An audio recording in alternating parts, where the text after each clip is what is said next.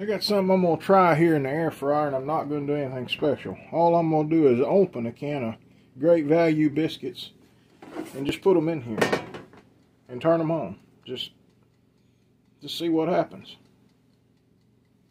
It's just going to be a biscuit experiment.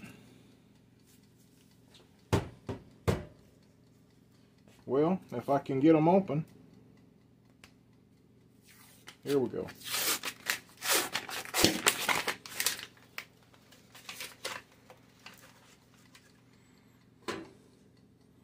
Probably won't be as good as homemade biscuits, but I kind of bet they'll be edible.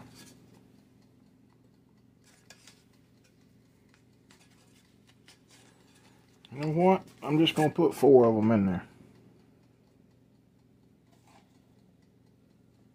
That way they got plenty of room to expand. See there?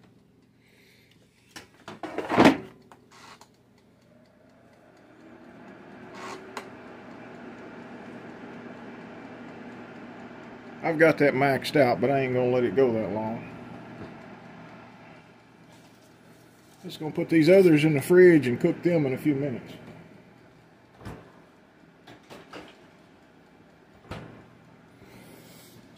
We'll come back in about 10 or 12 minutes and I'll show you how these turn out. Put some jelly on them and eat them, see if they're any good. Alright, it's really only been about 8 minutes. I'm gonna check on them. Check this out. Now that's kind of pretty. I peeped in here at them a while ago before I turned the camera back on. I knew they were, ouch, they're hot. I knew they was close to being done. I can kind of see a need to spray some no stick. They're trying to stick even on a no stick surface.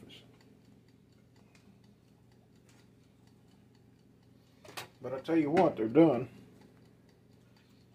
And they taste good.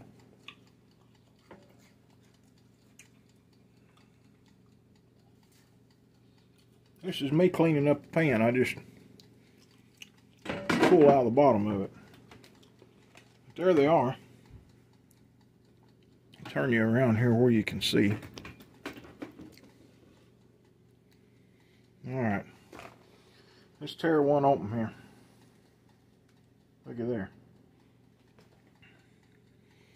Now that's perfect. Air fryer biscuits. I think it's the way to go. I do recommend putting some aluminum foil in here, or spray in the bottom of this. Of course, spray makes it even harder to clean sometimes, but I'm going to enjoy a couple of these, and I'm going to go outside and work on something.